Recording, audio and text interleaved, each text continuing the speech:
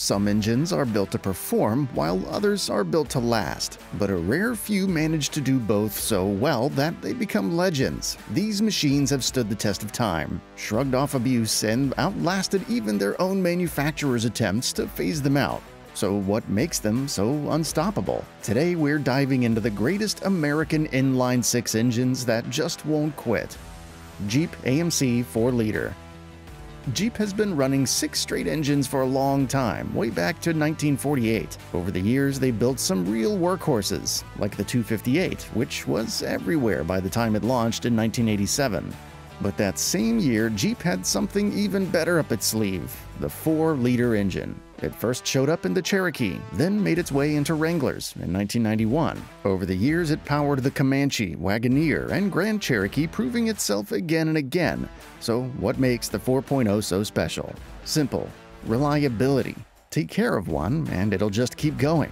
Plenty of these engines have cleared 200,000 miles, and some have gone way beyond. One Jeep owner even racked up an unbelievable 500,000 miles on his Cherokee's original 4.0. The secret to its toughness is in the design. Instead of using an overhead camshaft like many modern engines, it sticks with a tried-and-true system of rods and lifters to open and close the valves. Plus, it was one of the first inline-six engines to feature fuel injection, a huge upgrade at the time.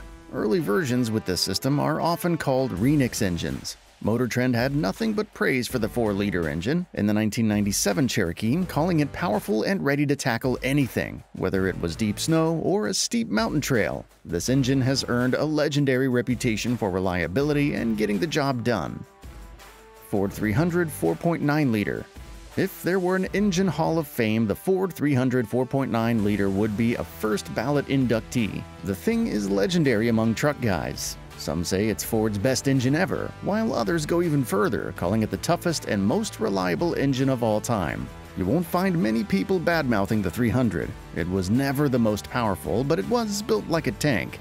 Ford kept it in the F-Series trucks for over 30 years, and for good reason. It could handle just about anything and practically never broke down. And it wasn't just for trucks. This engine found its way into everything from wood chippers to snowplows.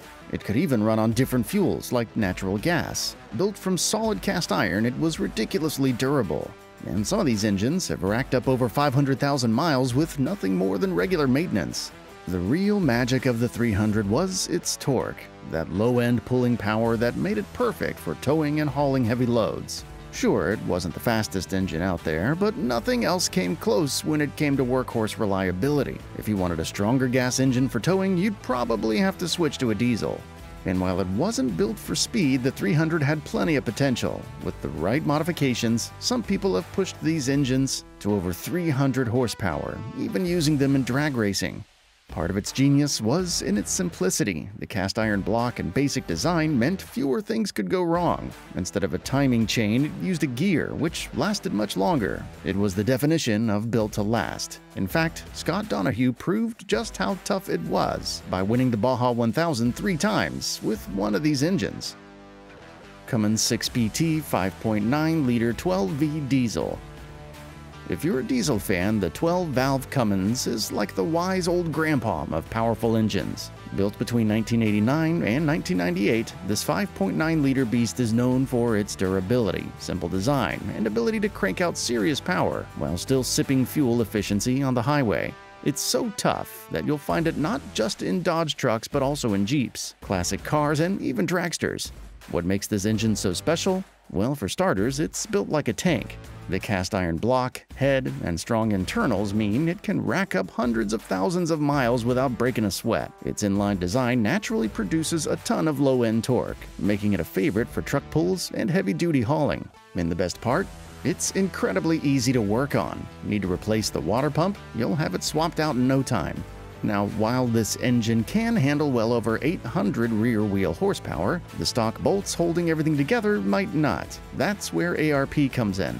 They make stronger bolts, designed to handle the extra strain. One of the coolest things about this engine is its mechanical fuel injection system. No complicated computers here. Just simple tweaks with basic tools that can unleash extra horsepower. Start by modifying the AFC housing, adjusting the star wheel, removing the fuel plate, and disabling the turbocharger's wastegate. With these changes, you could gain 100 horsepower or more. Better yet, many parts from newer 5.9-liter Cummins engines fit right into the older models. Swapping in a P7-100 injection pump, for example, can take horsepower from 350 all the way to 600. It's a bit of a project, but if you're chasing big power, it's worth the effort.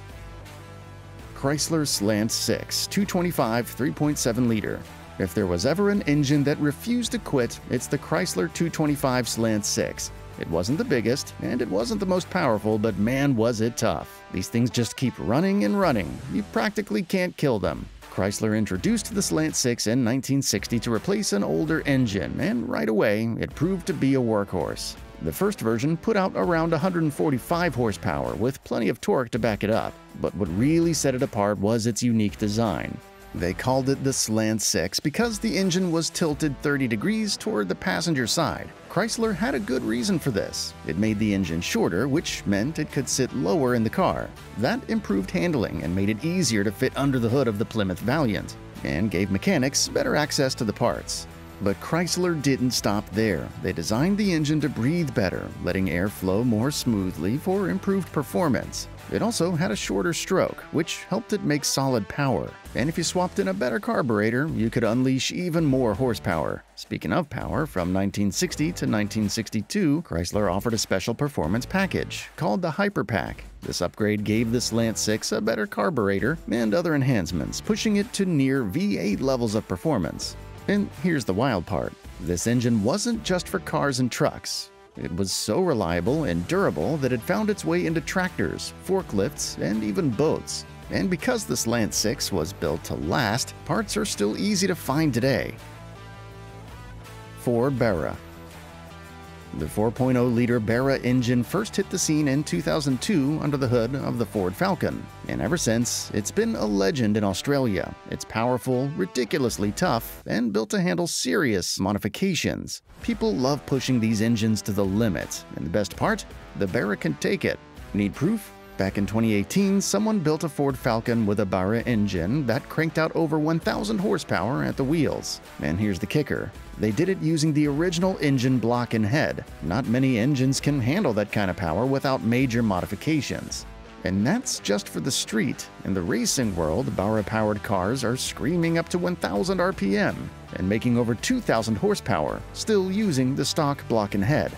These engines are just built differently. Even with a few basic upgrades, the stock Barra can turn a full-size Falcon into a rocket. Since the Barra was only sold in Australia, it doesn't have as many aftermarket parts as heavyweights like the LS or 2JZ. But that's changing. More and more builders in the US are getting their hands on them thanks to high-profile builds like the Mighty Car Mod's Cresta and Ben Paganoni's FPV F6 Ute. Haltech even makes a special computer for Barra Falcons. It controls everything the car needs to run, but it also lets you fine-tune the engine like a pro. Another Australian company, Plasma Man, offers all kinds of performance parts for the Barra, from intake manifolds and valve springs to intercoolers. GM Turbo Thrift Inline-Six. Chevrolet's Turbo Thrift Straight 6 was a true workhorse, built to last from 1962 to 2001, but while the name was used across the lineup, it really all started with the 230 cubic inch version in 1963. This engine was a game-changer, smaller, lighter, and built with 7 main bearings instead of just 4, making it way stronger than the old Stovebolt 6. Then, in 1966, Chevy introduced the 250 cubic inch version, the one most people remember today. One of the biggest upgrades was switching from 4 main bearings to 7, which made the engine not just tougher but also smoother. It was lighter, more compact, and so durable that Chevy even built a bigger version just for trucks. That heavy-duty version stuck around until 1989.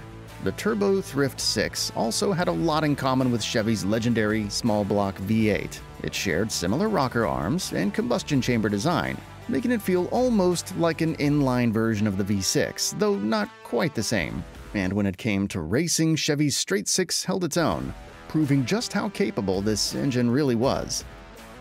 Hudson Twin H Power. Back in the 1950s, Hudson cars were a favorite for drivers wanting something different. They were smooth, solid, and built to last, but what really put Hudson on the map was a game-changing engine, the Twin H Power. That's the powerhouse that made the Hudson Hornet a legend. This setup added 2 carburetors, upgraded the manifolds, and cranked the power up to 160 horsepower. It was such a hit that by 1952, Hudson made it a standard option on the Hornet. With twin H-power under the hood, the Hornet could hit 60 miles per hour in just over 12 seconds and reach a top speed of 107 miles per hour. Hudson proudly claimed twin H-power was the first American 6-cylinder engine to use 2 carburetors and take 2 intake manifolds. By precisely mixing fuel and air, the engine breathed better and burned fuel more efficiently. And thanks to its tough construction, with massive bearings and a heavy-duty crankshaft, the Hudson Hornet stood as the most powerful and impressive 6-cylinder engine ever made in America. Chevy Stove Bolt 6.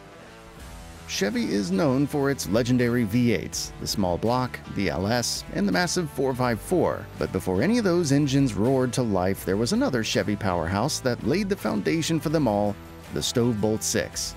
Not many engines can say they lasted 70 years, and even Chevy's legendary small block V8 only stuck around for 48. The first versions of this engine earned the nickname Stove Bolt 6 because the bolts used on them looked just like the ones found in old stoves. The original 1929 model was a 3.2-liter engine making 50 horsepower. It used a unique splash lubrication system for the connecting rods, but had pressurized oil for the main bearings. It also featured overhead valves, though it had low compression and heavy pistons. The original Stove Bolt 6 stayed in production until 1936. In 1932, Chevy increased its power to 60 horsepower. Then, in 1934, they made more improvements and pushed it up to 80 horsepower with a 3.4-liter version.